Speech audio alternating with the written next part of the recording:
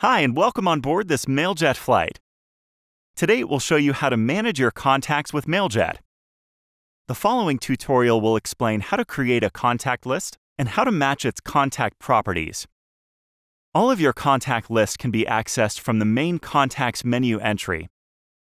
Let's start by creating a contact list. First, you need to read and agree to Mailjet's sending policy.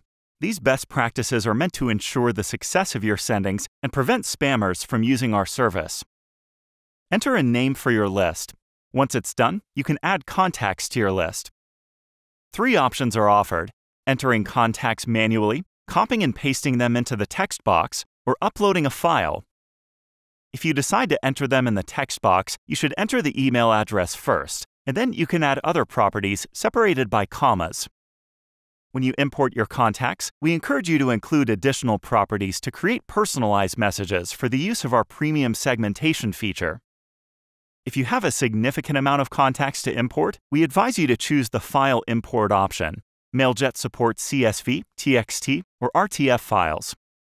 You can download an example file if you need help uploading your list. Let's drag and drop a file and click on Create to continue to the next step.